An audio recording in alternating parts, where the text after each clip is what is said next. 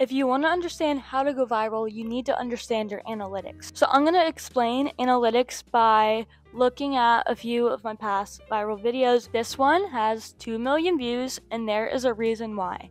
Now, if you want to look at the watched full video, that is the main reason. That is one of the biggest components in going viral. Shares and likes and saves are also a good thing to look at because the more engagement you get on a video, the more it's pushed out. Here is another big video. It got 1.5 million views.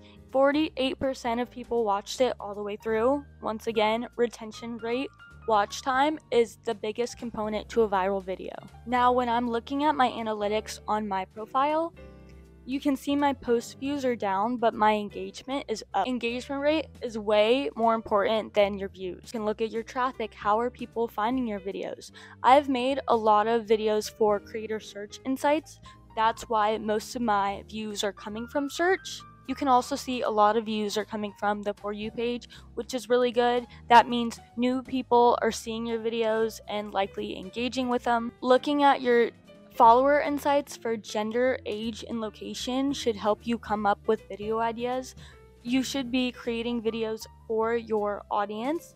Constantly check in on your audience. What do the demographics look like? And are you creating content for those people?